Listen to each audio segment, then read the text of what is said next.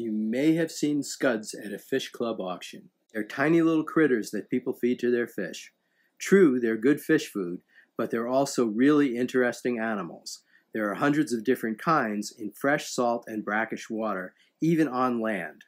Most are tiny, but there's even a supergiant scud. Scientists also study scuds to learn about our environment. In this video, I'll give you a complete rundown on scuds and tell you how to start a freshwater scud culture.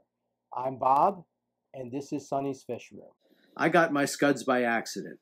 I noticed something moving in the Java moss in one of my tanks. Tiny shrimp-like animals. They probably hitchhiked in on plants I bought at an aquarium club auction. I was curious about them. I moved them into a container of their own and did some research. I found out that scuds are crustaceans, like shrimp, crabs, and lobsters. They belong to their own taxonomic order called amphipods. Amphipod means 2 feet. The name refers to the 2 different types of feet that amphipods have, called pleopods and uropods. Amphipods also brood their young in a pouch. Unlike lots of other crustaceans, the young don't have a larval stage. They look like tiny versions of the adults. Amphipods are found all over the world, in the Americas, Europe, Asia, and Australia, in the oceans, in the far north and the far south, even off the coast of Antarctica. Some even live on land, like the European beach scud, Talatris saltator. Another species lives in a crowded American city. Stygobromus hayi, the Hayes Spring amphipod, is an endangered species found only in Rock Creek Park, in the center of Washington, D.C. This amphipod is adapted to life in seepage springs, swampy areas where groundwater sometimes spills out onto the surface. Ecologist Matthew Niemiller and colleagues at the University of Illinois isolated DNA from the seepage water to survey the amphipods. The method allows researchers to keep track of the rare animals without having to sacrifice them to extract their DNA, which is needed to distinguish them from other amphipods in the area. Supergiant amphipods have been found in the deepest parts of the ocean. In 2012, Dr. Alan Jameson, then of the University of Aberdeen's Ocean Lab, led an expedition to the Kermadec Trench, a deep ocean region north of New Zealand. The researchers lowered traps 4 miles, 6 kilometers, down into the trench. The traps pulled in 7 amphipods, the largest of which was 11 inches, 28 centimeters, long. The researchers also captured this footage of the species, Alicella gigantea, at a location more than a mile away. However, when the crew returned a week later, the amphipods had vanished and were nowhere to be found. In North America, Hyalella azteca and Gamaris fasciatus are 2 widespread species. They're probably the species kept most commonly by North American hobbyists. Hyalella azteca was discovered by science in 1858 in Veracruz, Mexico. It's found in fresh and brackish waters throughout North and Central America and the Caribbean. Hyalella azteca is probably not just a single species. It's thought to be a complex of very similar species which science hasn't classified yet. According to Wikipedia, Hyalella azteca is a big part of the diet of a lot of waterfowl species, which the birds probably take in on the vegetation they eat. Scientists study Hyalella azteca for insights into environmental toxins. Because they live in bottom sediments, they accumulate contaminants in their tissues.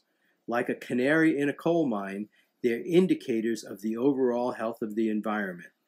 Gamaris fasciatus ranges from the Mississippi drainage to the Atlantic coast of North America. According to the Guide to Aquatic Invertebrates of the Upper Midwest, the way to tell Hyalella azteca and Gamaris fasciatus apart is that the Gamaris species has a flagellum, a hair-like structure at the far end of the 3rd antenna segment, and the Hyalella don't. My scuds don't have this hair-like structure on their antennas, so I'm assuming they're Hyalella azteca. In Europe, Gamaris pulex occurs from the British Isles west to the Volga River drainage, but is missing from Norway, parts of Scotland, and Ireland. For breeding, male Scuds will hold on to females for days until the female molts. Scuds are easy enough to culture. They do well at room temperature with slow, steady aeration and not too much current. I use a sponge filter. Most freshwater Scuds seem to like hard water.